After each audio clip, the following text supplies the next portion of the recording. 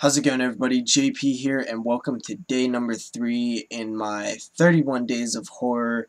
This is the second year that we're doing this, and it's going pretty smooth so far. 3 days in, and I have not missed a day yet, so let's keep that rolling.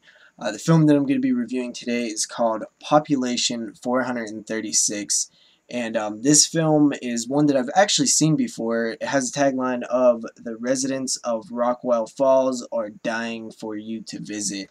And this came out in the year 2006. I've seen it before. I was flipping through the channels years ago, and I ended up catching this one. And it was one of the rare occasions, at least now, that I've stopped on something and watched it and actually enjoyed it. Um, I used to do that a lot as a kid, flip through the channels, find a cool horror movie, and I found a lot of great horror movies that way. And I don't know if it's I don't watch enough TV now or it's just different, but it does not seem to happen much anymore, and kind of miss that. But anyway, let's hop into this film a little bit. The main character, I swore, was the guy from Cabin Fever. In my head, I thought it the whole time. I believe I even mentioned it in a DVD update, and it turns out that is not him. And weird thing, Fred Durst is in this film, which I actually didn't know. I didn't know at the time when I seen it. But he's actually not bad. He plays the character of Bobby, who's this sheriff or police officer in this town, and he actually is pretty good. He's likable. So yeah, this film, we have a Census Bureau, United States Census Bureau guy as he's going to this small town of Rockwell Falls, because for some weird reason this town has had the same population for the last 100 years. And some people at the Census Bureau found it pretty strange, so they sent him out there to investigate. He ends up, getting a flat tire at the town right as he goes into the town. They tow away his car. Everybody is, it's a very small town, obviously. 436 is the population. You have, it's a very, old school style town where, technology isn't, it's years behind what it is probably on the outside world and in the cities and stuff. You have, almost like an Amish type of, not that drastic, but you get that feel of like the Amish type of thing. They really are very welcoming, they're not like mean or anything. They're actually overly nice, and it comes off, weird that these people are so nice and welcoming. They even have I believe their town slogan thing was like, treat outsiders as if or treat visitors as if they're family, and then they become family. So very weird. He ends up, doing some of his interviews and stuff, talking to the people in the town.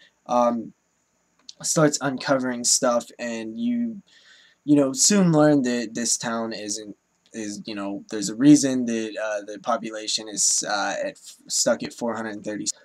It's almost like I would put it in the category of like cult type films, because it does have to do with religion, and this town is pretty much one giant cult, and I like those kind of movies a lot. And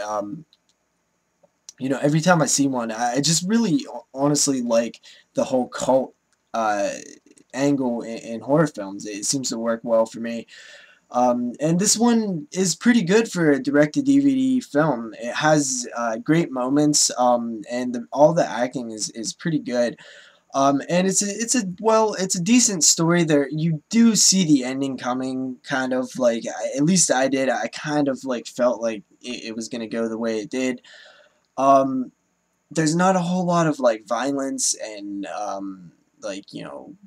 any kind of gore or anything like that, or even really kill scenes or anything, but it's more along the thriller line, I guess. But it is a cool movie. There's one moment in the film where our main character says some kind of thing about how numbers rule the universe or something. It's some quote, and later on in the film, or the next day, some woman that he's never met says the quote, and it comes off weird, like because she heard it from somebody else. It's such a small town that they were like talking about him in the grocery store, and it kind of like makes him uncomfortable, and that's a good scene. It really shows the kind of town that it is, and it shows how everybody knows everybody, obviously, and just how strange and weird people are. But they're also very welcoming and very comforting in the same way. In a different way. They're weird and strange on one hand, but it's also kind of comforting. You get the sense that the character feels very welcomed. So yeah, I mean that's basically the plot. Like I said, I enjoy this one. It's a $3 movie, and it's well worth $3. It's pretty cool. I like these cult films. Like I said. And I would probably rate this film a 6.5 out of 10. It's pretty solid. Not a whole lot of problems in this one, and I'd recommend checking out. So I'll see you guys tomorrow for day number 4.